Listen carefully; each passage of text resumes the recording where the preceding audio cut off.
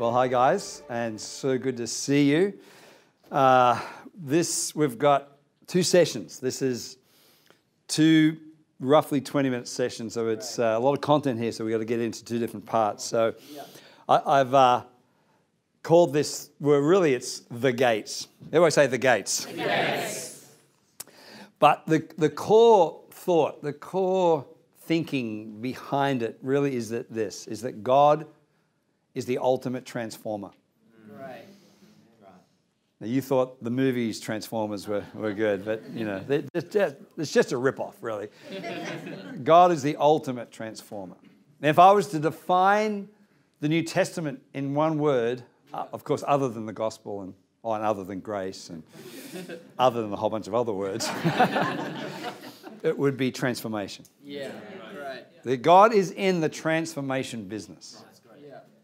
He is good enough and gracious enough and loving enough to not leave us as we are when we first arrived through the gospel. Anybody thankful for that, right? Yeah, absolutely. Some of you more than others. So God's the ultimate transformer. So here's the deal. Something is shaping you. In Romans 12, chapter 2, it says this: do not be conformed to this world, but be transformed by the renewing of your mind. It's interesting that the core, the suffix of both words is formed. Yeah. Something's forming you. Yeah. But here's the deal. The world conforms you, but God transforms you. Wow, great. So it's not like, when I come to Christ, I'll get formed. No. Right now, people who aren't in Christ are being shaped. Wow. They're being formed. But they're unfortunately being conformed. Yeah. They're being conformed to the world's patterns, then conformed to the world's philosophies, thinking, what have you. Once we come to Christ, a new day begins, a brand new pathway begins, and it's the pathway of transformation. Yeah. And it's forever. Well, at least until Christ returns. And so He transforms us. Do not be conformed to this world, but be transformed, interesting, not by a move of the Spirit, but be transformed by the renewing of our mind. Yeah. So it's the change of thinking is a core part of the process of transformation. God wants to change our thinking, and it's in the thinking realm, the thought realm. Interesting, Isaiah 55, my ways are above your ways, my thoughts are above your thoughts. Yeah. It's interesting that about Moses, Israel knew the acts of God, but Moses knew the ways of God. Yeah. Part of transformation is understanding the ways, the way the kingdom works. Yeah. Can you perceive that? And if I'm talking to leaders, which I am in this amazing room, leaders, future leaders, potential leaders, is that great leaders don't just see what God is doing. Great leaders see how God is doing it. Wow. They see the patterns of the kingdom, the principles of the kingdom. Can you see those things underneath? When great preachers and men and women of God come to your context, don't just listen to great preaching. See, why are they saying that? Or how are they saying that? Look at the why and the how, not just the what, which is an important thing. So God is into the transforming business. Yeah. And of course, we are created and formed in His image. If we go back in the scriptures to Genesis chapter 1, verse 27, it says, so God created man in His own image. In the image of God, He created him male and female. Just as He created man, male and female. Yeah. Aspects of God. But He created us. Every single person on the face of the earth that has ever lived is created in the image of God. Yeah. How crazy is that? Wow. That's almost hard to believe. Yeah. Especially when you look at some people. That didn't quite come out the way it meant to. That's Genesis 1:27. But if we go to Genesis 2:7, it says, then the Lord formed the man of dust from the ground and breathed into his nostrils the breath of life. Man became a living creature. So here we have these two concepts in the early part of the Bible, that we are created in His image, but we're also formed. Wow. So Adam and Eve were both created and formed. He created in His image. He put the seed, the DNA, the genesis of His image in them, but He formed them into these images and the expression of God in the world. This is amazing. So when Adam and Eve fell, they still had in them the DNA of God's image, but they lost their form. Wow. Like, I'm not a very good golfer, but, apparently golfers have, sometimes their form is good, sometimes the form isn't good. Yeah. they're still the same golfer. Yeah. They've still got the same talent and ability, but sometimes they lose their form. And we as humans have certainly lost our form. Yeah. So the gospel's role is to begin the process of reshaping humanity into the image of God, back to that image. Yeah. But it's on the inside. It's just got to express its form outwardly into our lives, our attitudes, our thinking, our principles, our culture, our lifestyle. Everything's got to express that form, which is a great thing. So how are we doing so far, right? Yeah. Interesting, in Isaiah 43 verse 1, it says, "O Jacob, I created you. O Israel, I formed you." Wow. Same person. Same person. Yeah. So every one of us have a Jacob in us. Yeah. So the image of God in us, but not yet formed. But every one of us have an Israel. Yeah. Yeah. So God is in the process of changing that. So the question to us this morning is, which one woke up this morning? Did Jacob wake up this morning, or did Israel wake up this morning? Because the challenge is to stay in the form. Yeah. You know, there's this interesting scripture, not on the screens, but the interesting scripture that in Philippians says, Paul talking to the Philippian church, only live up to what you've already attained. Yeah. There's a level of revelation. There's a level of exposure to the principles of the kingdom. And once we discover that, we're only accountable to what we see. Wow. We're only accountable to what we've been revealed. Yeah. But once we've been revealed to that, then we're accountable for that, to live at that level. And that's what backsliding is. Backsliding is not being responsible for something that we don't know or can't see. It's once we've come into Christ, we backslide to a previous form, to a previous thing, and we're being below the purpose of God. And may not be turning away from God, just living below the purpose of God, which is an incredible thing. It's interesting, and through the Bible, God was into the name-changing business. He just loved changing names, you know. Like, let's not call you that anymore. Let's call you something else. Or he developed their name. He created a transformed version of the name. Obviously, Abram to Abraham, Sarai to Sarah. And if you study that process, that wasn't insignificant. I did a study once on what was the significant thing that he changed Abram's name to Abraham? And well, obviously, you know, we added the H, the breath of God. But what was it that changed? And I found 10 things that didn't change his name. I don't have those 10 things on me right now. But trust me, there were 10 things. It was warfare. It was tithing. It was a whole bunch of things. And none of them represented a change of name. You know what it was? It says, and finally, I think it's Genesis 17. It says, and finally, Abram yielded before God. Wow. So the beginning of transformation is a complete yielding. So it's like, it's God. It's not my life anymore. It's your life. And that's the beginning of change. So Abram, he changed Jacob to Israel. He changed Abram to Abraham. He changed Simon to Peter. Sorry. Yeah, Simon to Peter. Got myself confused then. It's interesting that he was Simon, then he was Simon Peter. And then he was Peter. I think that reflects the fact that there's a journey through the process. Yeah. Totally. You know, and there were certain moments, depending on how Simon was acting, that Jesus would call him Simon. Or sometimes Simon Peter. So it was an interesting journey watching that little interaction there, because right at the end, he restores him to his full Peter state, which is an awesome thing. So there's this progress. Okay, so there's the framework of this. And look, probably the core scripture is 2 Corinthians 3, verse 16 to 18, one of my favorite passages of scripture. And we'll come back to this in the second part of this session. And it says, I'm paraphrasing it, by the way. It says, in the NIV, it says something like, whenever anyone turns to the Lord, the veil is removed. Yeah. I just love that concept for a second too, is that whenever anyone. Yes. Right. Yeah. Come on. So when can this happen? Whenever. Yeah. Who? Anyone. Yeah. It's such the universal, it's the gospel. Whenever anyone turns to the Lord. It doesn't say whenever anyone becomes a full-on fire Christian.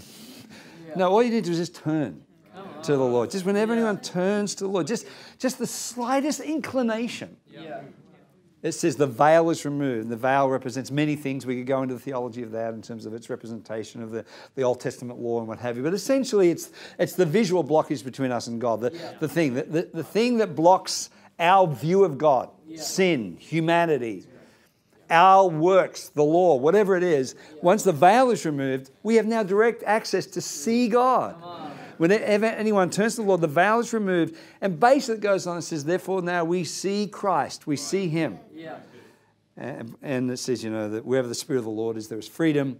And we now, I love this, we now, beholding His glory, are transformed from glory to glory. Yeah. From glory to glory. We're transformed from glory. There's much in that. I could go for 6 months on that one scripture. Yeah. We are now transformed. Okay. Everybody say transformed. Transformed. But interesting, it says from glory to glory. Yeah. So it's not instant. It's not overnight. God is not an overnight God. Yeah. It is process. It is sequential. It is incremental. It is bit by bit. Almost to the point where you can't see it. And of course, that's how kids grow. It's how you grew. You didn't just sort of go, boom, here I am. When you see your nephew and then a year later see them, oh, wow, look at it. And it's so crazy. We go, gee, you've grown, as if they wouldn't. But it's obvious. But if you saw them every day for that 6 months, you wouldn't notice. Yeah. Not like, Monday, Tuesday, gee, you've grown. They have, by the way. Yeah. But it's just not noticeable. And that's how the Christian life is meant to be. It's like from glory to glory. But it also says from glory to glory. Okay, let's go to the glory concept in a second. Okay, so here is Jesus in His full glory. Yeah. Sorry, not me. I mean, I'm representing. In His full glory. Yeah. We're here and the veil is removed. We behold glory. So we're not becoming Christians. We are beholding Christ. There's a difference. And I'm not so much into Christianity as a code, as a religion. We need to be Christ followers, Christ pursuers, because it's the glory of God. So here He is in His full glory. I could go on and on about glory. The whole of the Bible, summarize the Bible in one word: glory. Wow. Glory. When man fell, he lost the form, but he lost the reflection of God's glory.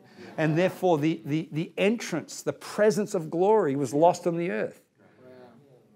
And God so trusted and wanted that in humanity that he didn't say, I'll bring it back again, I'll reappear. He went on a journey of redemption. And He wanted to restore again that glory back into humanity. Yes. So that they would bring the glory back into the earth. Yeah. Which is a crazy thing. Crazy thing. So there's Jesus says, okay, so glory. And now our job, if we read most of the New Testament, but particularly the book of Romans, and particularly Romans 8, which is the pinnacle of that book, it says the whole earth is groaning, waiting for the sons and daughters of God to be revealed, waiting for the glory to emerge, waiting. The earth is wanting, the world does not need more morality. It doesn't need another religion. It needs the presence of God's glory through the believers. Yes. Through us individually, through us corporately, it's the glory of God. So this thing of transformation is not a small thing. Come on. It's not like, it's a nice option. Glorious church, unglorious church, doesn't matter. The unglorious church will still get the job done. No, it won't. The unglorious church does not reflect the nature, the values, the core, the power of the kingdom. Right. We are called to this. And if the enemy can keep us from reflecting that glory, we'll just be a religious institution. But we need to be the presence and the power and the love, the grace of God in action and embodiment. So it's all about glory. And look, grace is the entrance to the kingdom, but glory is the purpose of the kingdom. Very good. Wow. We hear a lot about grace. I'm like, well, of course we need grace. We can't. There's no access. So grace is the access, but glory is the aim. Yeah. The aim is not grace. Yeah. The access is grace. We need grace, but it's not the ultimate. The ultimate is the glory of God.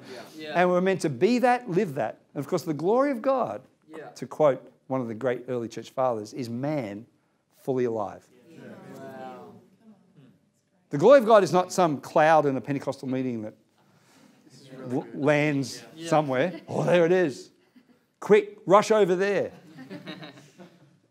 Before it goes, the ruffling of the waters. It's not. No, the glory of God is man fully alive. As you become the fullest version of you in Christ, that's the glory of God. In our marriages, in raising our kids, in the marketplace, that's the glory of God. And it's painstakingly and frustratingly slow. I've been working out with, I know it's not obvious, with a bunch of guys, 20 guys, roughly, for the last 20 years on the beach I live in, and I love it. None of them are Christians. And I'm like being amongst these guys, and they become all really close friends, and we do meals together, and I just love it for the sake of just having life and fun and so on. It's just wonderful from that point of view. But in my heart, I'm like, I want to have some influence on these people. Surely. You know, and I feel, at times I felt like a failure and felt like inadequate. Wow. And just recently, just a couple of weeks ago, 2 of them came to church, which is awesome. Come on. Got saved. Wow. Come on. And last week did their first Next Step and joined in the Next Step program. It's great. And they're hungry for God and what have you. I'm like, oh, finally, you know, like... It's painstakingly slow. And I feel like it's the seed of a bit of a thing that's happening now. And I know that, but the point is that it's often not what we think it is. And the way God uses us, whatever context you're in, whatever marketplace context you're in, whatever social context you're in, you are the glory of God in that environment. Yeah. And the pressure is not to be religious. The pressure is to live that glory, to live it out in a way that is actually real. Yeah. It's authenticity, but it's also power, and it's something in that. And you are a seed of change in life in that context, which is great. Okay, so here we go. You ready?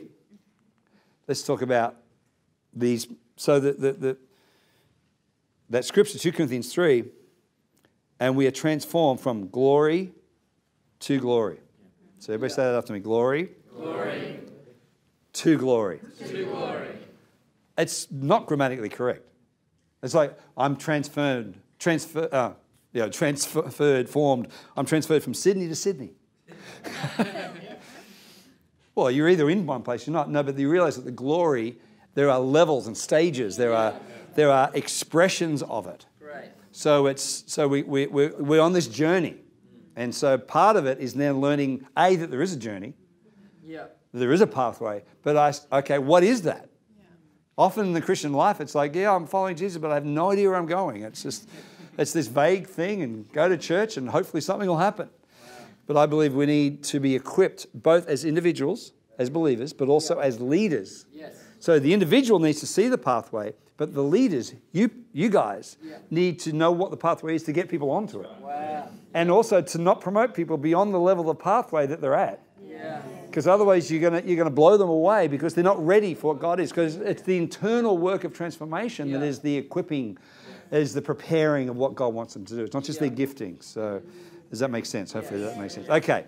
So, all right. So on the screen here, we're gonna go through the gates. Is that all right? Yeah. Open up the gates. So we've got these various levels, and it'll make sense as we go through it. Okay, so everyone begins in the world. No one's born a Christian. Yeah. I don't care if you were born as a pastor's kid in the baptismal font. Sort of like Christian Lamar's, you know, like... You were still born with sin in your heart and life, and you need saving. Okay. Are we good so far? Yeah. Okay.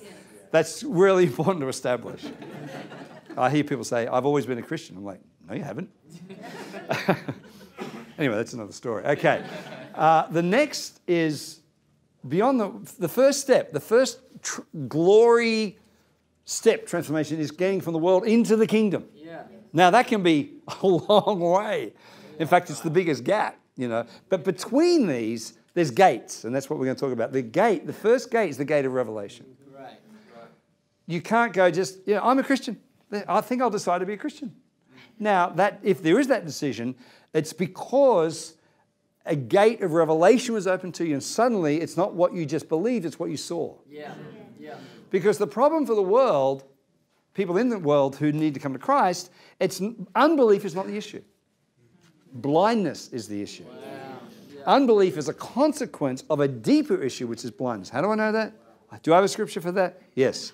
2 Corinthians 4:4 says, the God of this age, little g, look, the God of this age has blinded the minds of unbelievers so they cannot see what? The glory of Christ. There it is again. Wow. So people are walking around blind.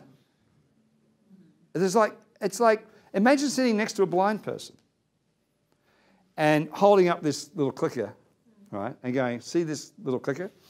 The blind person would go, no, I'm blind. And we go, as a Christian, don't be stupid. Look at it. See it. It doesn't matter how much you try to convince a blind person to see something. They're not trying to be blind. Yeah. They're not pretending to be blind. They are blind. Yeah. They can't see Christ. Great. They can't see the kingdom. I was in a meeting in 1978. My sister took me there, Sydney Town Hall. And first Christian, I was raised in a Catholic environment, but it was the first Christian, born-again, spirit-filled environment meeting I've ever been to. Sydney Town Hall, 1978.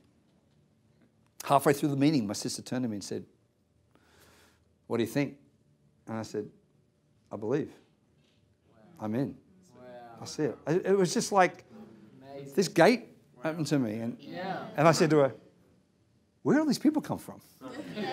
Who are all these people? Because I was singing, it was filled with the presence of, I said, how long have these people been around? She said, thousands of years. I looked around, I thought, actually, some of them have. No, just kidding. I was a young guy, 20-year-old. And suddenly I was in, and I saw Christ became real. Yeah. I knew of Christ. I was raised. I went to, catechism. I went to a school that talked about Christ, but there was no revelation of it on the inside of me. And suddenly that day, and everyone's story is different, I stepped through that revelation gate into, I'm now in the kingdom of God. Yeah. Now, for some people, that one step can be 6 months. Wow. It can be 6 years.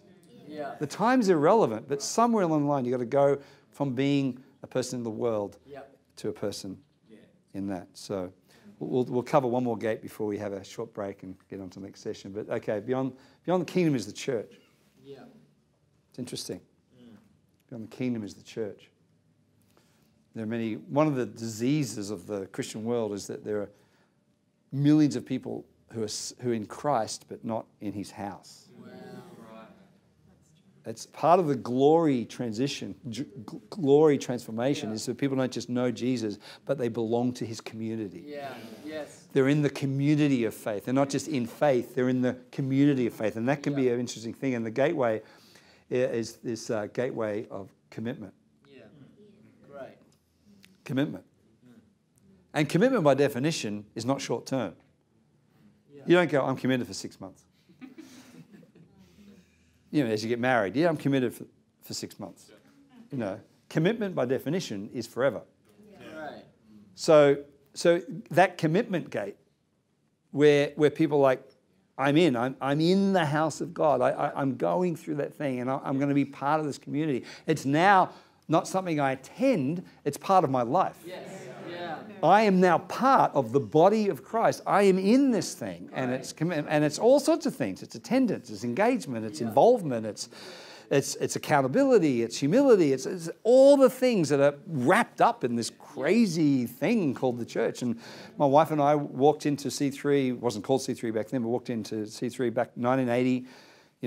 We've got 540 churches now, but that was one. Wow. 20 people. Pastor Phil and Chris walked in there, and some of you have heard that story many times, but walked in and it was a supernatural thing. Yeah. We walked in because part of that commitment is connected to the other thing, which is the revelation. We had a revelation of Christ, but that day we had a revelation of the house of God. Wow. Come on. And that second, because we need to live in both revelations. Yeah. And we turn to each other. I had, shorts and board shorts. I had long hair, long blonde hair. I had hair. And so did Bernie. And she still has, by the way. I just got out of the surf. And we'd been married 6 months. I had, just T-shirt. We were just a couple of surfies and university students. Awesome. And we turned to each other simultaneously. And I'm sure it was in slow motion. So my hair just went back. Like that. And said, we're home. Wow. We're home. Now, we'd been looking for a church, and we hadn't gone to 37 churches. We went to 36. No, we'd been to a couple of places, and we were brand new believers, and we never belonged to a church. Wow.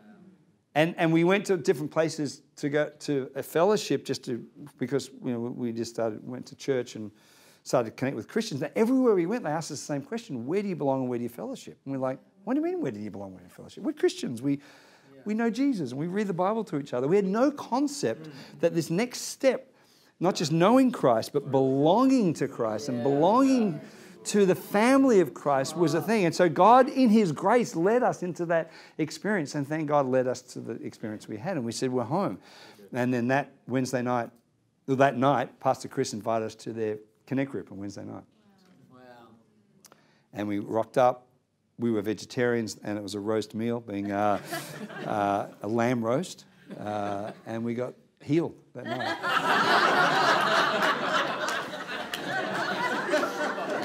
Been healed ever since. See the power of transformation. Right? Come on. And walked in, and at about 7:30, all these other people started walking in the house. And we're like, what's going on here? And we found out it was Connect Group night. Very clever, very clever. But that was 38 years ago. Wow. And been part of it ever since. And that singular commitment to God's house, to God's fellowship, has it been an easy journey? No. It's been the wildest, crazy ride. Come on. Have I felt like uncommitting? You betcha. Because you don't have commitment with like, boy, that was easy. No commitment's easy. Yeah.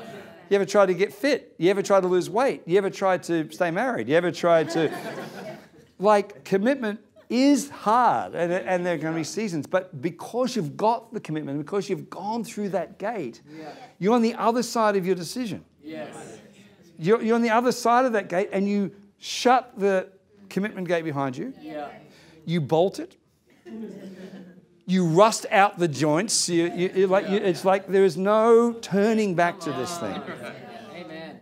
You have no options. You are in this thing. Bernie and I, we are committed to the house of God forever. Yeah. Forever.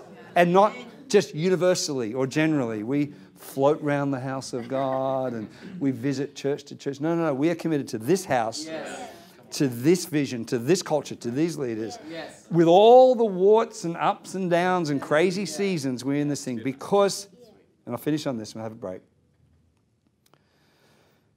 In the kingdom, you discover eternity, but in the house, you discover destiny. Amen. How many believers have eternity, have eternal salvation, but are not living out their destiny? Because destiny always has a context. Yeah. And that context must be the house of God. Yeah. And we as leaders, everyone that's in this room, are not just trying to get people into Christ. We're trying to get them into community because that's where their giftings and their callings and relationships really matter. So that we can move together as a community. So, all right, we're going to finish right now and have a short break. Come back to part 2 to this amazing TV series. Okay, thanks.